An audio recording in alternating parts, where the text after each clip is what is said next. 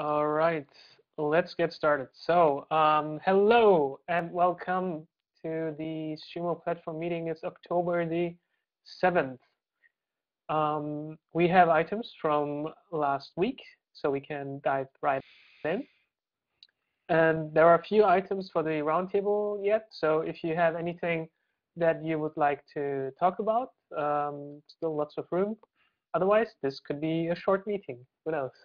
For a change. Okay. So the first thing that we have here is Kadir and Michael A/B testing a short version of the update Firefox article.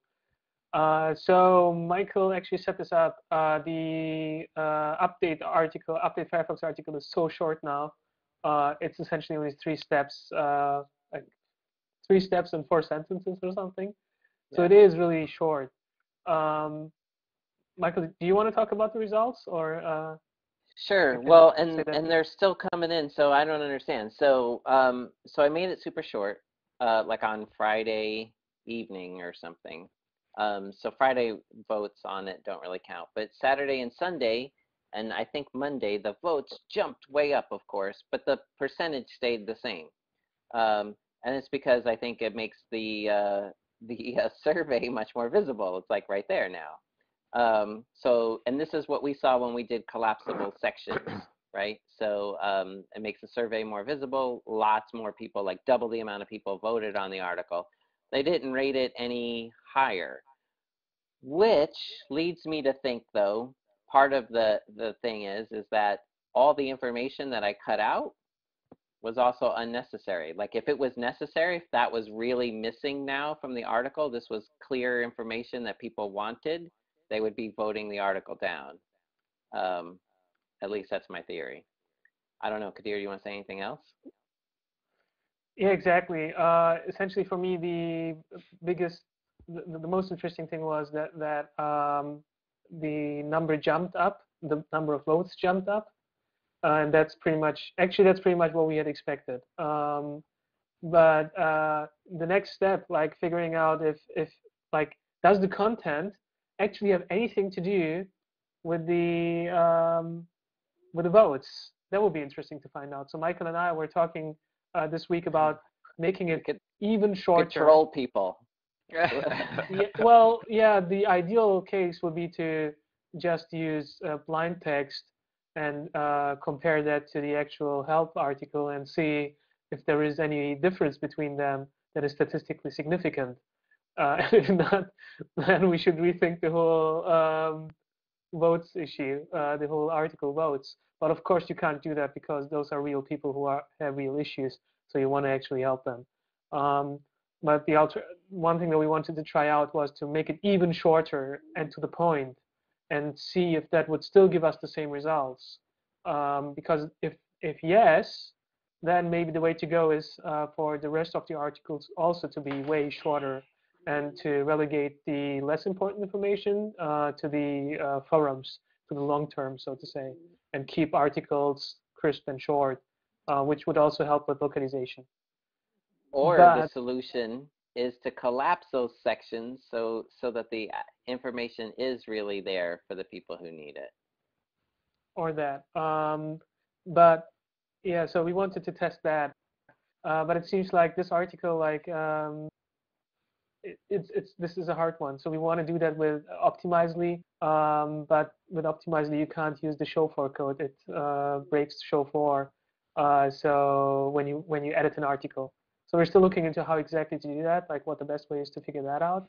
And yeah, when we have results, I'm pretty sure that we will present them here, because anything that makes articles easier to read and at the same time keep the helpful voting at the same level would be useful, because then we can decide, do we want to still have that information or do we want to check it out and make it easier to localize, update, and whatever. Kadir, how did we do the test with the collapsible sections? Because did that not have any show for code in it? No, actually, well, yes, but the editing wasn't done on Optimizely. The editing was done, we put extra JavaScript into the page. Ricky did that. It was actually a code change on the page. So we said every every Okay. article. So we added extra markup to the articles, and that Right. was we could control that in Optimizely with just a switch with a toggle, so to say. You would just call So, a function, and it would collapse it or show it. so is this something that we can do again? I mean, that's what I was like. Why don't we do that again? Is it like a custom thing you have to do for each article you want to test?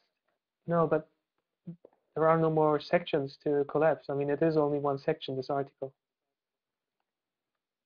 No. So in the articles that we tested with the collapsible sections, they had show for code in them, and we were able to test them without breaking the show for code. Yeah, but we were like showing or not showing sections, like paragraphs. And the stuff that was visible didn't have any show for code in it?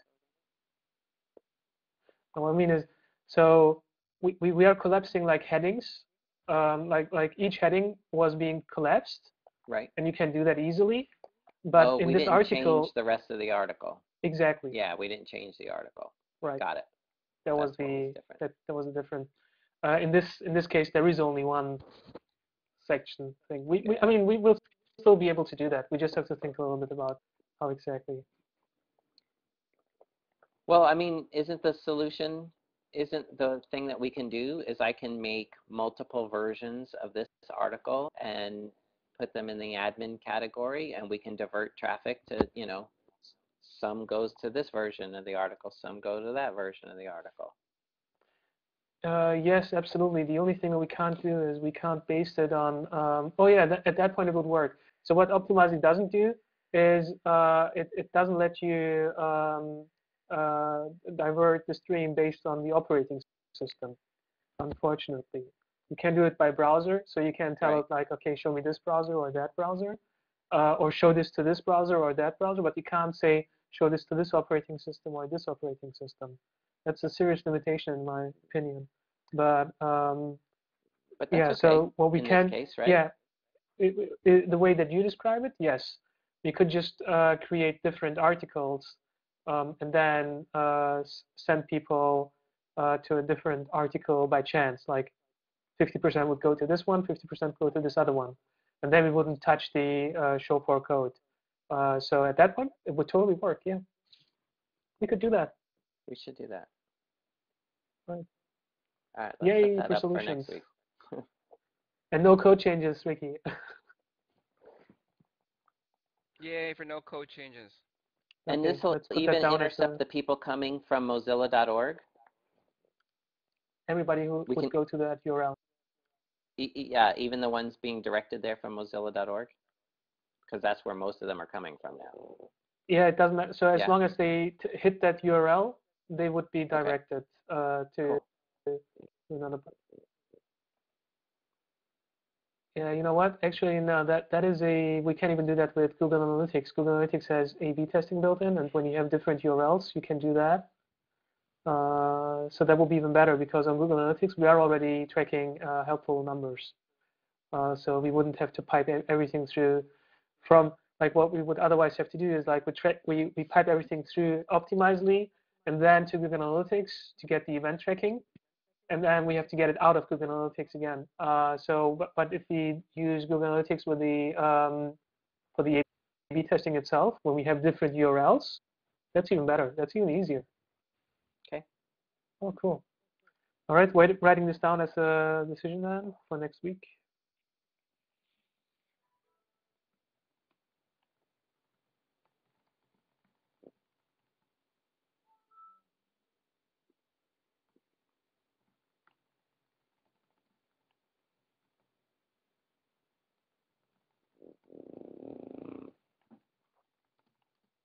Is that Papa-san? Yeah. Where? I missed him. I thought that was. It was his snort. I thought that was my stomach.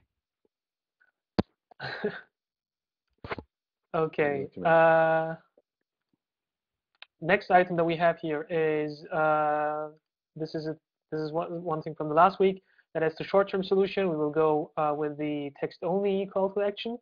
on the start page, and we will set up infrastructure to measure contributor conversion rates in the mid to long term and test more obvious CTAs in the future. So this is obviously not something that we can do from one week to the other. But there might be a three-step solution to this, focusing on the flows first, agreeing on the flows, then deciding on the numbers that we want to measure, and then doing the actual measuring.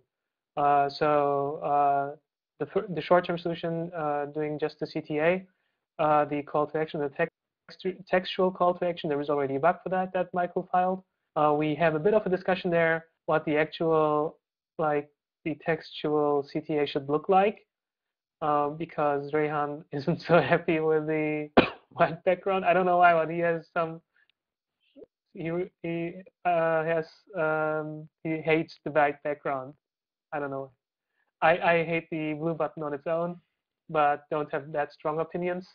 So I'm pretty sure that we will be able to solve this today or tomorrow, and then put that into the into production, so that we have only the CTA for the short term.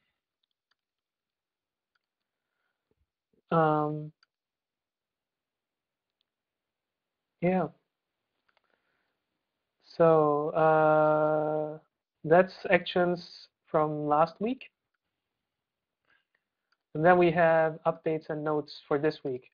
So it says, do we still have the right KPIs? And for everybody who wasn't in the Monday meeting, here's some context. On Monday, we talked about the helpfulness rating of articles and the exit survey results, and which one of those things that we have on the KPI dashboard today should still be there. And that is, of course, an extended discussion. So this is not today, is not the time to make that final call or whatever, but we have to start the discussion at some point. So I thought today would be as good as any other day to get that started, to make sure that everybody starts thinking about that if they are interested in those KPIs. So yeah, at this point, I mean, we could use this as a discussion round to see what questions are there. Maybe we can already answer some questions, or get to work on finding out more for next week and the week after that, to get to a good list of KPIs that we can then present to the rest of the team to decide whether we should leave the ones that are on the page today or use different ones, or at least, and maybe this is also a good outcome, qualify the KPIs that are on the KPI dashboard today. So things that we don't do, for example, is confidence intervals. Like we give the data, but no confidence interval. And actually, an average without a confidence interval is not all that useful to make decisions or to decide whether it's good or bad. So that could be also a likely outcome of this discussion. Yeah, so just asking into the void, so to say. Like, does anybody have any questions about this already, or any thoughts regarding this? No. All right. Yeah. Well, because if there's, yeah. Like, No, go ahead. Please. Well, like the, I mean, yeah, the helpfulness, right? I mean, I mean, really, what we have is we have it on the, is this on the KB dashboard, right? We collect locale metrics. Is that the same?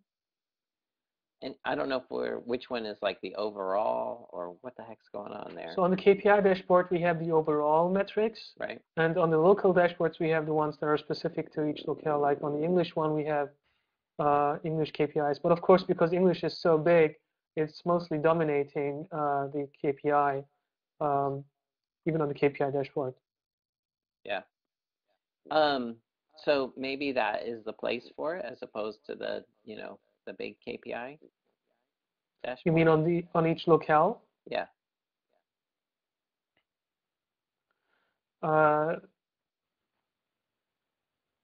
What KPI are we talking about again? Sorry. Helpful votes. Yeah, the thing is that there's not enough volume. Well, English has maybe, yeah, English has actually enough volume for that. Yeah, English But a has. lot of other, Yeah. a lot of other locales. Don't. Yeah. Yeah, but of course, yeah, So but even in you. that case, we should actually be clearer about that, because if you don't have enough votes, then also your confidence intervals will be huge. But today we don't even say anything about that. Right. So it's misleading. I honestly, Kadir, and you've been mentioning about the confidence interval a couple of times already. And I know that they're completely related. The problem that we have is that they are not even flat. So in German, Spanish, French, they're pretty much they follow a soft trend, and the rest, because the volume is and the confidence interval is huge. So basically, it fluctuates a lot. And if the confidence interval is still biggish, but it gives us a soft trend, that's something that we can work around. I mean, you can't. This is not science. We can't really say this is perfect, but we need to make decisions based on data. And if we have data that it's hinting something, that's better than not to have data at all. So I think that overcomplicating, adding layers of complexity to metrics, it just doesn't serve any good purpose. We don't want to make sure that we have the perfect data. We want to make sure that we have data that enables us to make decisions. So again, going back to Michael's point, we do have, I think that we could do per language in the big five, but that's about it. German, French, Spanish, maybe Italian. And Italian, it will be like tricky. We are doing that already. But we're not promoting it that much.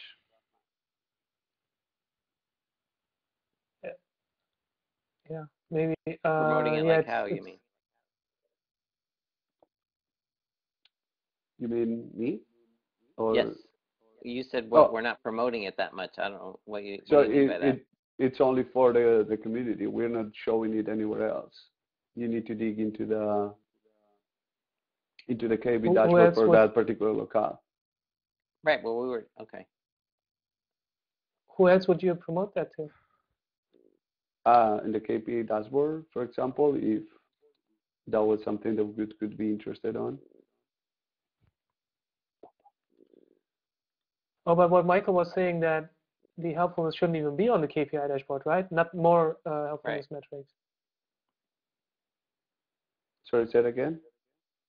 I thought we were just talking about we shouldn't even have it on the KPI dashboard, the overall. So why would we put all of the locale ones? I thought that you said that you wanted to do it. So you want to have the English one only in the KB dashboard? Right, because we were just saying that we don't think it's a high level KPI that's not telling us. I mean, like I said, I've used it for English because it lets me know, like, in general where we're going, and when there's spikes, right? Yeah. I mean, it's the thing. What do we want to use it for? To me, it doesn't seem like something that should be like goal oriented. Like let's get it to this level, because that's somewhat arbitrary depending on what articles are linked from where, and you get a well-placed link from Facebook, and hey, we won the goal for the quarter, and Facebook doesn't come through with a link for you. Oh, we missed the goal for the quarter. So to me, it's not the type of thing to base a goal on, but it's good as overall diagnostic, right? Are we trending up, or are we trending down? Was there a big spike? What in the world happened that caused a big spike one way or the other? Because, like that was one of our indications that our Flash articles were hosed when Flash went crazy, So, I mean, at that point, that's a very good point. It really we should force ourselves to come up with good things that will make that we can base goals on. For example, when we did the product landing page report, um, I had this thing where I looked at how many people are going through from the product landing page to an article, and how many people are rating an article as helpful. What is the ratio, helpful ratio? And if you combine those two, then you have the percentage of people that you're helping. So it's cool, like having the helpful votes is good to build that, but on its own, it wouldn't tell you much.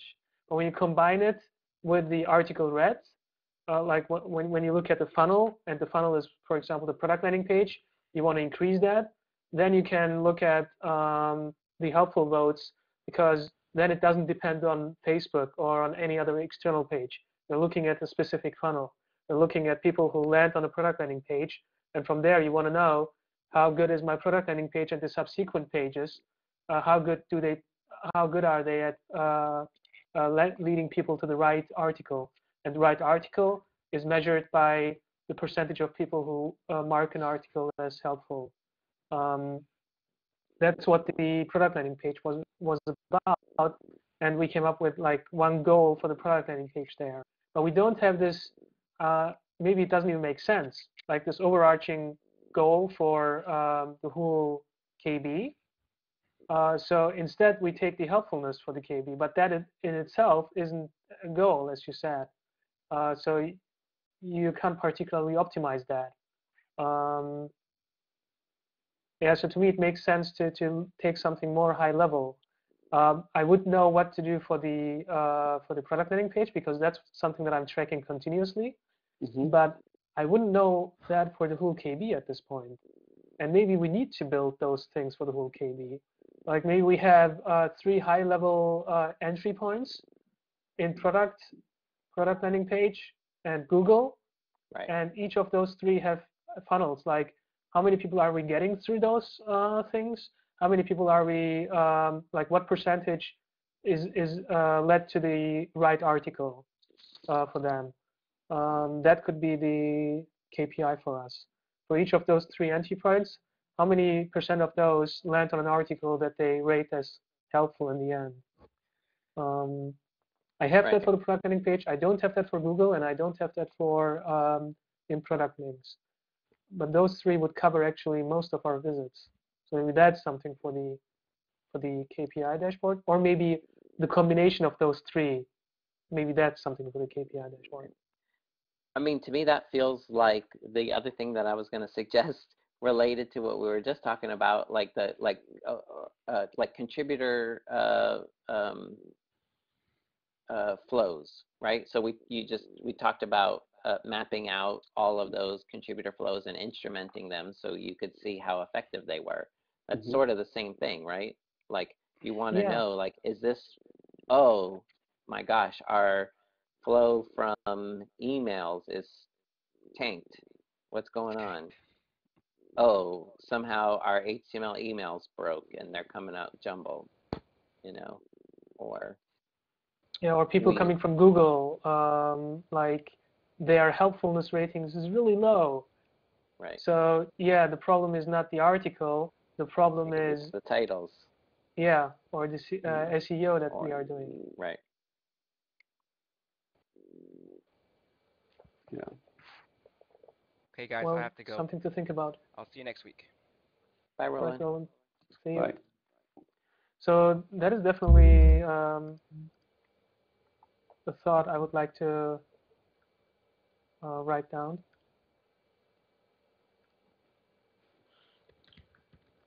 Do you have any other feedback regarding this?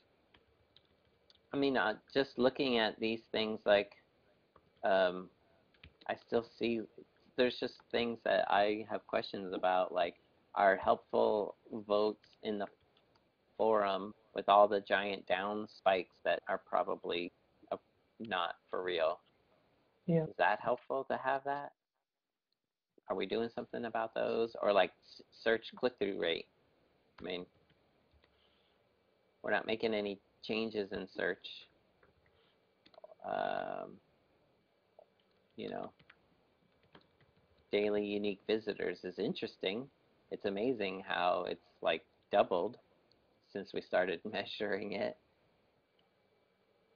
Yeah, we said back then that daily visitors is not a KPI. It's just like additional information for us to give context. Right. Like, for example, when the number of questions go up, then you can also look at the visitor rate and see if that is somehow correlated, Right. for example. I mean, the exit survey, I would love to see all the answers on the exit survey. Oh. I don't know, but I don't know if that's helpful. But I'm curious about them. Yeah. Okay. I have a hard time writing and talking, so feel free to also jot down your thoughts in the Etherpad.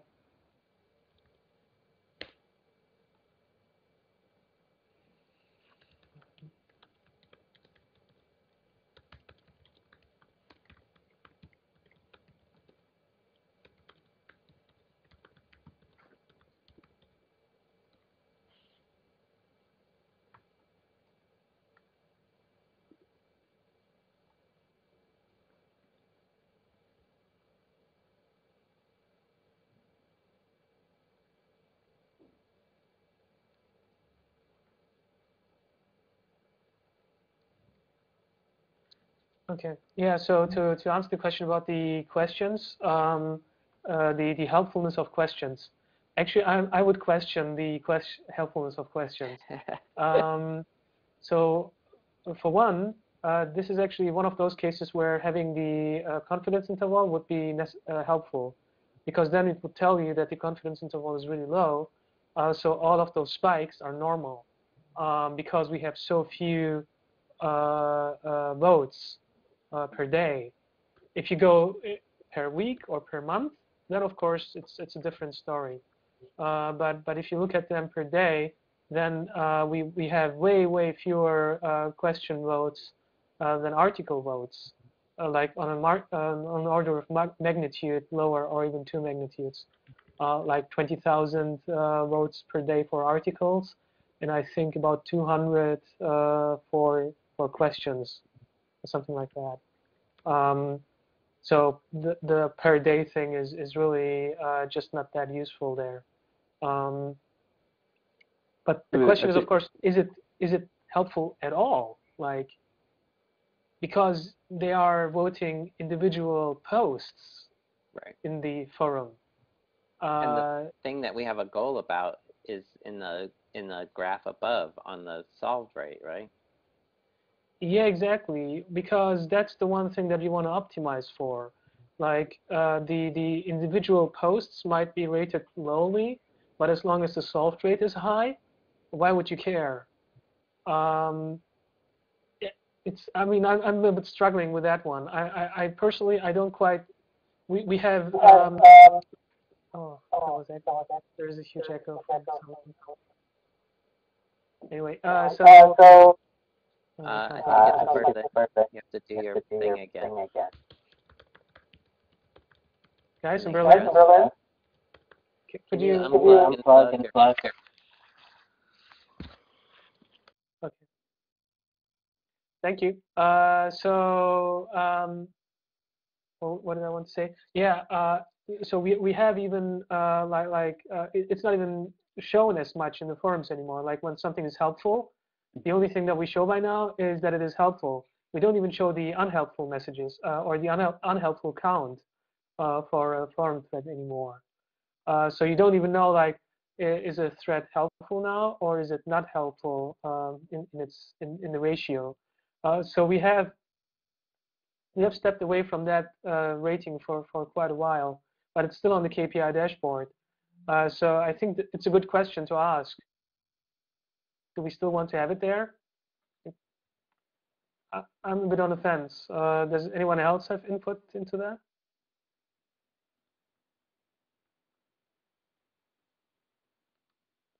maybe there's something to think about.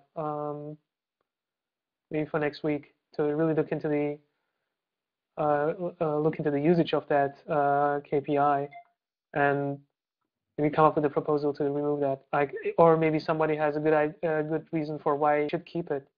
But then, if you keep it, we should also do something with it. That's the whole purpose of a KPI, right? You don't want to just display it. You want to take actions based on it. Like if it goes down, you want to do something. And it's been going down. If you look at the history of that metric, it's actually been going down for the last year or so. It's been trending down for a long time. For 2 years. Yeah. And yeah, we haven't done anything about it. But in the meantime, the forum, the reply rate went up to almost 100%, and the solved rate went from 20 to 30%. So that's contradicting. We are getting better at solving people's problems and replying to them, but at the same time, the helpfulness rating is going down. So something is obviously not right. Either it's not measuring what it is supposed to measure, or maybe it doesn't even maybe we don't even know what it is supposed to measure, and that's why we're not even using it. Right.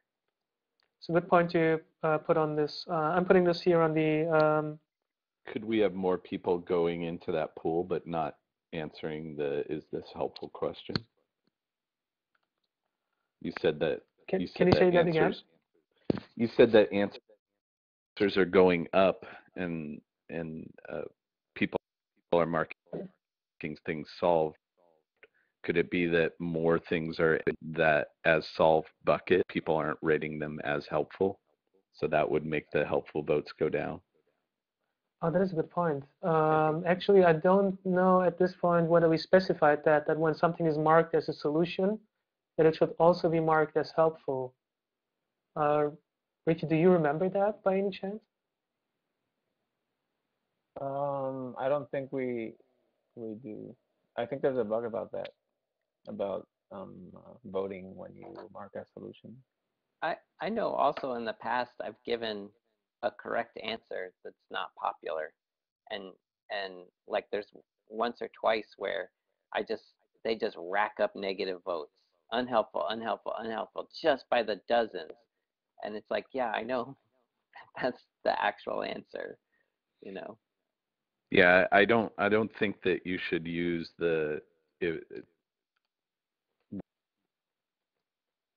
we're seeing more solutions given baseline for if things are helpful or not. Patrick, you were breaking up. Could you repeat that?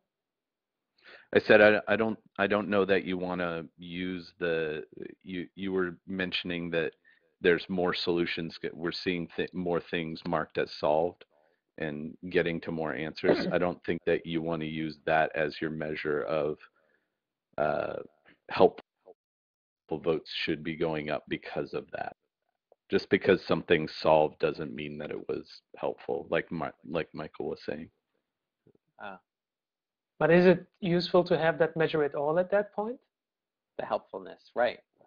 I don't know. So, for context, when we decided the helpfulness of the forum was important, and I'm just derailing the conversation, but I think this is relevant.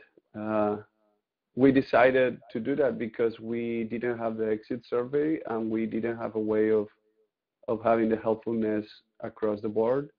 So the ultimate question is how many people are we helping? And the answers and the solutions only address the people who ask the question. Helpfulness tries to address the people who are coming after. And it seems that in this particular case, it's exactly the same thing as the helpfulness of the articles. It's just a metric that on paper, it was kind of like a workaround. It doesn't really serve any purpose and nobody pays attention to it. So instead of just rabbit holing on whys and hows, maybe it's just a matter of saying, hey, okay, this is not good on aggregate. Still, it's good to have those votes for other purposes, but as an aggregated metric, it really depends on the type of questions that we're getting at that particular time. So we also used to use helpful votes to show things on top of the thread, but we have stopped doing that too because it just doesn't serve any purpose. Over 95% of the threads are less than a page long, so we're just duplicating content on the same page. So at this point, we have even less reason to even use the helpfulness rating in its own. Madlena, do you see any helpful, like any reason for the helpfulness by now? Like any positive effect of that?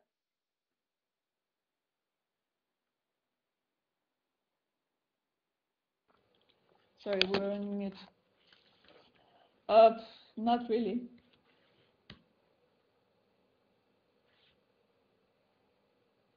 So what so exactly do you want? Yeah, sorry, go ahead. I'm just wondering, like, because I mean, we are not doing anything with it on the KPI dashboard, anything meaningful anyway. We are not using it to show things on the thread anymore. Like, we're not highlighting it anymore on top of the thread. And there were issues with it anyway, as Michael said, that even good things were voted down. In its current incarnation, does it even make sense for us to keep using it? Or should you rethink it? Well, why was it implemented in the first place? What was the reason behind it? Yeah, like I said, I mean, we used to like show threads that were marked as helpful. We would show them on top of the thread, posts that were helpful, but we are not doing that anymore. Okay, then it doesn't make sense to have it, right? Right. That's why I was asking, like, do you see any other purpose for it, like any other thing where it's helpful? Nope. And maybe it's time to go away with it. Okay. I mean, we can keep this discussion going. We don't have to make that decision right away. So maybe somebody can come up with, we can think a bit about it a little bit more until next week. But let me hold it, write it down here.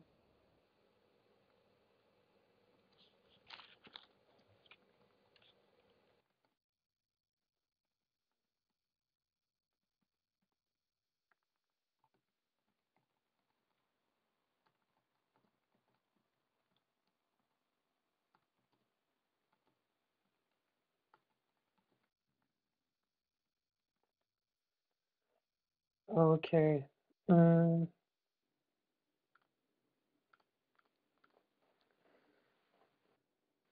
All right. Anybody else for any of the KPIs that you can think of, like any input for them? Or maybe that's enough already. We've been talking about them for half an hour. You want to maybe table this discussion until next week?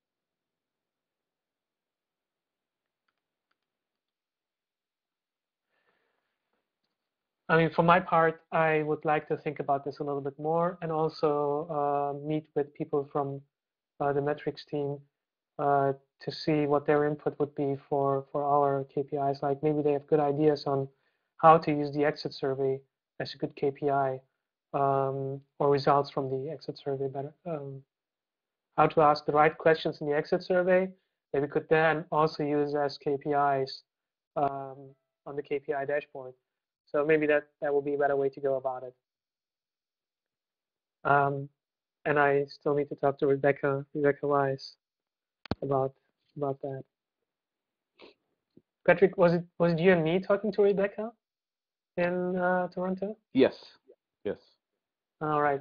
Yeah, I wanted to chat with her about the exit survey actually, and see if we can ask questions on the exit survey that would make sense on the KPI dashboard instead of the current KPIs that we are using. She's pretty much an expert in those things. Yeah, she totally is an expert. Okay, so in that case, like I said, this is the start of the discussion. This is not the discussion itself. We will need some time, and yeah. So now we made a start. we can write down maybe as an action item even that everybody thinks about looks at the KPI dashboard and thinks about whether those things make sense for them or not until next week, where we can tackle some of the other ones. If we have a case like the forum votes where nobody is able to come up with a reason to keep it there, then that's a pretty good indicator that we should actually remove it, or at least make that suggestion to the rest of the team. So maybe one of them is able to come up with something. But yeah, so for the suggestion, I think that's the way I would like to go about this. Hope you're on board. Cool or not? Great. Writing this down as an action item.